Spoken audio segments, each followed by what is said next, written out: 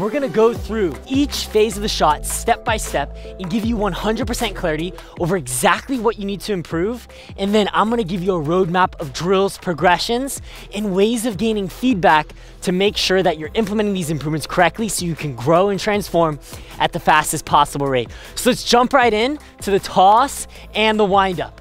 The number one element that I want to see you improve with your toss and windup. And just for clarity, the toss / windup begins right when you start tossing and it ends right as you drive your legs and accelerate. Now there's some key elements with your windup that you can significantly improve to dramatically increase your power in the later phases of the shot. So we'll go ahead and use a side angle predominantly to break this down so you can see exactly how to improve. The primary thing that you can improve is at the end of your windup. In other words, when you accelerate, you'll see a few key differences. Number one, you'll notice a difference in the level with which your trunk is laterally tilted. As you can see, when you start accelerating from the leg drive, your trunk is almost leaning forward into the court. And essentially what that's doing is it's reducing the amount of power that you can get from the upward force.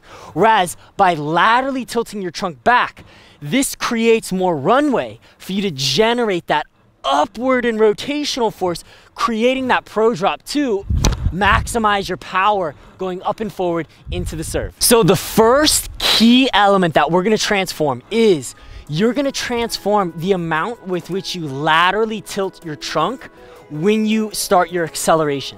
So the step-by-step drills to follow with that is you can film yourself from a side angle just like that and focus on as you toss, just go ahead and freeze and make sure that, okay, my trunk is in that laterally tilted position of approximately 20 degrees. Here would be 0, here would be that 20-degree perfect rotation. So after you get comfortable with that, you can start feeling yourself consistently get into that checkpoint. Then you're gonna start hitting full serves, making sure every time checking yourself to make sure that you're getting this lateral tilt. Because the number one way for you to transform is to be constantly getting that feedback, making sure that you're making those improvements perfectly along each phase of the shot. And once you master the lateral tilt, then the rotation, all the other things, it compounds together and you're able to start hitting serves that feel super effortless. And you're able to just reach up and pop it. That's the first element we're gonna master, is that lateral tilt. The second element that you're gonna master with your serve is the degree with which you're rotating your trunk. So if we look at it from a back angle, you'll see that when you finish your windup, your trunk is slightly less rotated than Federer's. And if you start rotating your trunk slightly more, this is gonna give you more power and rotational force from that core musculature going up into contact. So those are the two primary elements that you can improve with your trunk on the windup that's gonna transform the amount of power that you're generating. And just like we talked about with the lateral tilt, as you serve, start off not hitting, just feeling the trunk in that position and eventually progressing, going step by step, making sure you're implementing it. Once you have found yourself mastering that, then we're gonna move on to mastering that perfect hitting arm structure. So one key differentiator from the really high level pro serve and the average serve is where the arm is when the leg drive happens. So to give you full clarity over this, let's look at Djokovic, Federer, and Nadal, the three most successful players of all time. Watch exactly where their racket is when they drive their legs. You'll see that the racket is gonna be oriented above the arm like that and slightly internally rotated at 20 degrees. Now, the reason why this specific location of the racket allows you to get so much massive pop on the serve and is what allowed me personally, that one tip alone allowed me to totally transform. I know it's gonna be of value to you. So if we put these top players over here and we look at your serve, notice after they've driven their legs and they rotate and they drive up, look at how deep of a racket drop, AKA pro drop, that they're creating as opposed to the one that you're creating. Your racket is staying on the left side of your elbow, whereas theirs are all gonna rotate to the outside, the right side of their elbow. And what this does is this allows you to shoot up and around to generate massive pop effortlessly going into contact, just like that. And the way that you can achieve this is by mastering the timing of the leg drive with exactly where the racket is positioned at contact. So we've covered a lot of stuff so far. Let's piece it all together for you. So again, you're gonna master step by step that lateral tilt, you're gonna master that trunk rotation, and the last piece that you're gonna master is where your racket is positioned.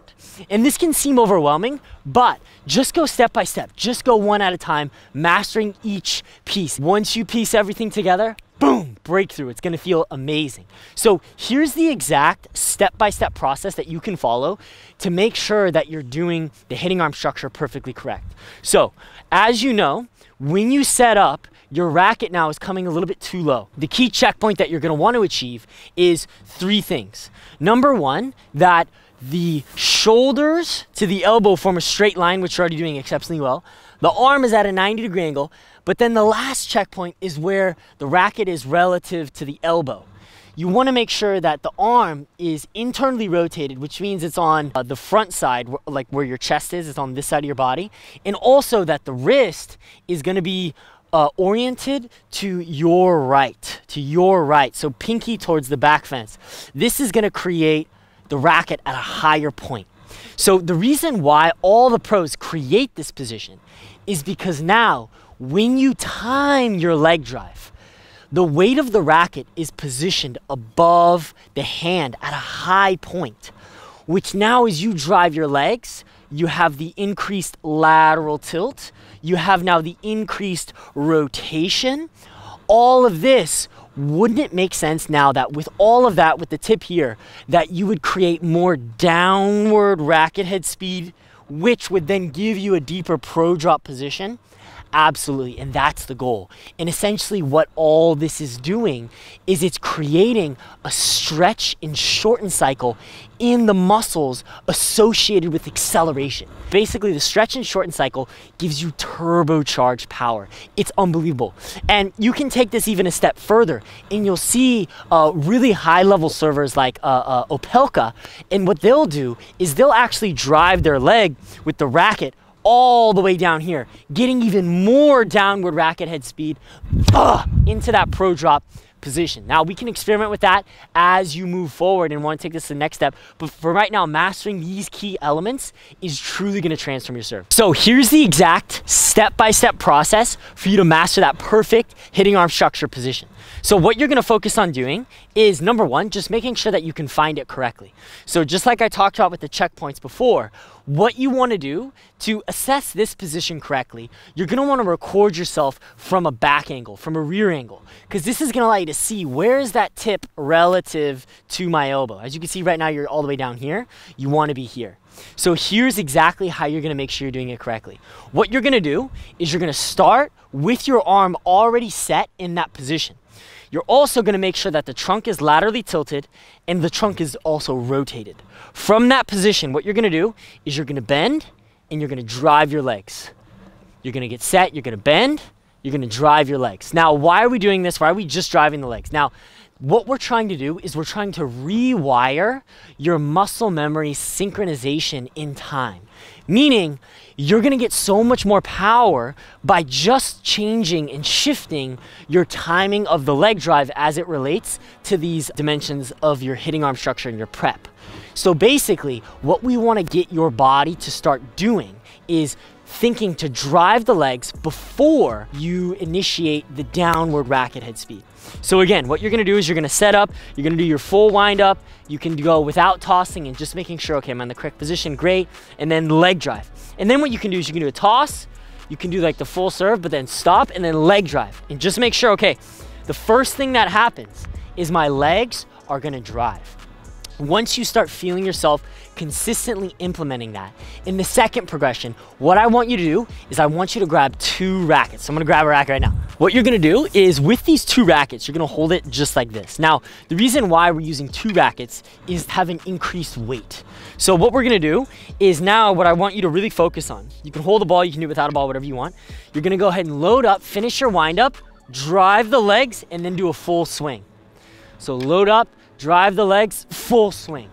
And the key here is as you're doing this drill, I recommend that you take this video on the court with you and follow along right now, because I'm gonna pretend like you're right here next to me. All right, so as we're doing this drill, we're getting the tip of the racket to be timed with the leg drive above, just like that. The key is that once the tip goes to here, as we drive the legs, we wanna feel the leg drive, the rotation, the lateral trunk tilt. This is all gonna create more of that racket head speed going down, which creates the stretch, which then gives us that upward force. So we're feeling the new configurations that we've achieved with the trunk to create more effortless racket head speed. So that's the drill to massively increase your pro drop position. And lastly, piecing it all together, you're just gonna go ahead and fluidly now hit serves, feeling that new trunk position, feeling that lateral tilt. Oh, it feels amazing. So focus on timing that leg drive. Feels amazing. All right, so I hope you absolutely start to feel amazing progress with that. Lastly, we're not done. Let's close with the perfect contact. So I'm gonna assume you've gone through the drills. I'm gonna assume you've mastered these key elements we've talked about.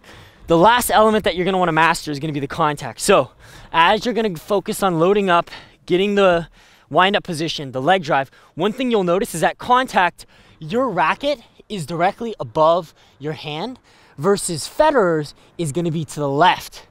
Also, from a side angle, you'll see that Federer's trunk is significantly oriented inside the court versus yours is more upright.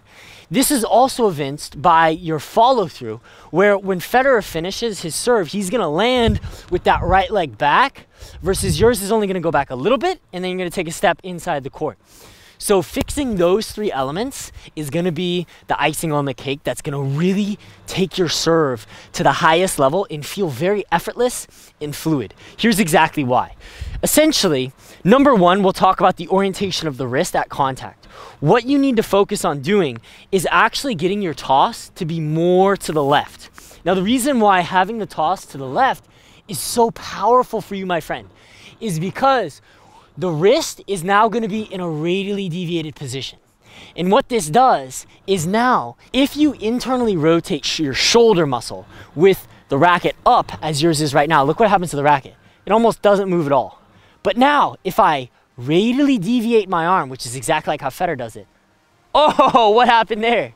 So now you'll see that power, significant power is coming from that shoulder muscle at contact, thereby transforming your serve, transforming the power, giving you that effortless experience. The last element we'll talk about is the orientation of the trunk. So there's two dimensions with which you want to modify your toss. Dimension number one is the lateral component on the court. In other words, you want to toss more to the left. The way you achieve that, so you're going to toss at a slightly higher point, doing everything the same. That's going to change the angle to be more to the left. The second dimension is going to be the linear component. The way you get the toss more linearly is you increase the abduction of the arm. In other words, you want that arm abducting inside the court as you go up into contact. So the step-by-step drills to do that, I just told you with the anatomy of exactly how to toss. You can also record yourself from a back angle to validate your toss position. Do what's called the exaggeration method.